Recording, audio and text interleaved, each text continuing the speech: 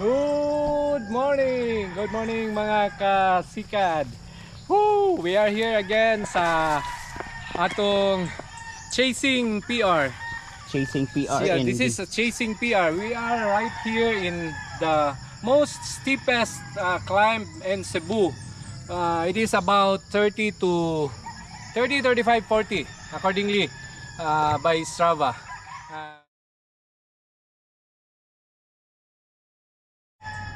So we're checking the bike weight of Boost PG. So it's 9.135. So it's probably around 8.5. It's because of the sealant. My sealant is 300 grams each tire. Okay. So that's 600 grams. Okay. So component is SRAM XX1 Eagle, then Robal Control SL, then Victoria Miscal, then TI Carbon pedal of look. It's what's the brand? What's the model? Extract. Yeah, it's CI. So the fork is Seed Brain.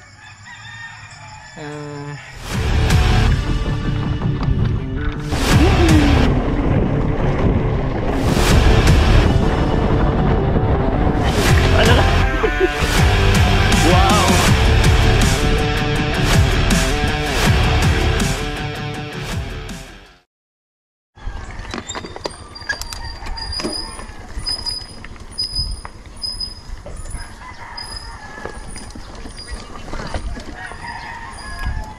Okay, this is it. Chasing PR by Boost PG. Chasing PR on the steepest climb here in Minglanilla. This is the Guindaruhan climb with stretches of 35 to 40% and an average of 20%. So later na ko masturya kay sigurado di ako katingog ani. So gunang gahi.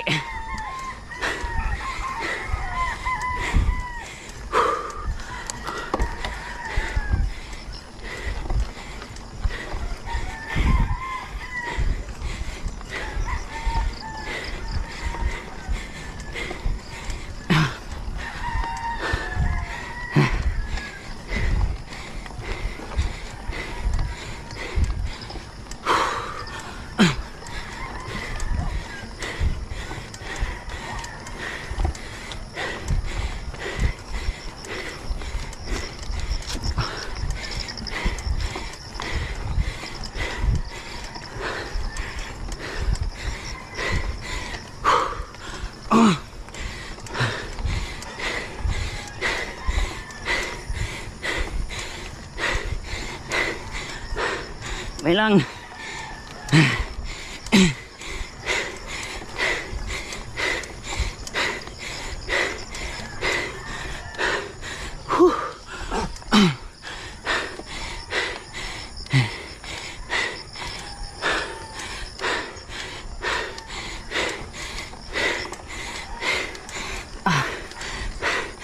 Panat bos.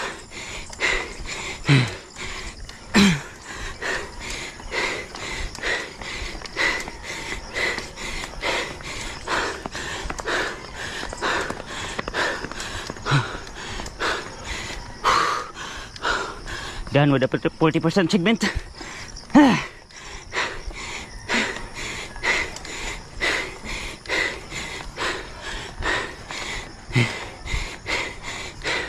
Into the ever challenging off-road part.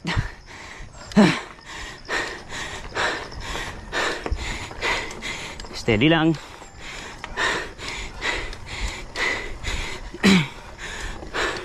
Nice.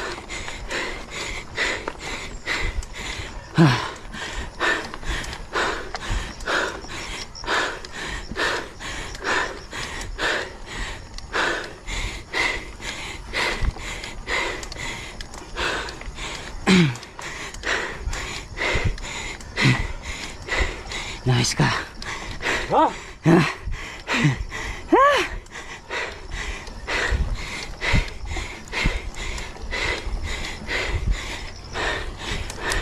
Hagbungi. Nice. Dot.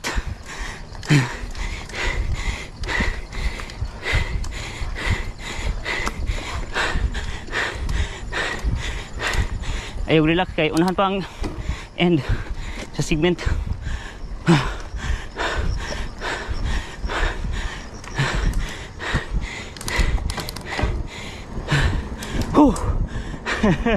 Grabe. Nice ka. One super hard effort. Balik sa aning kapilya.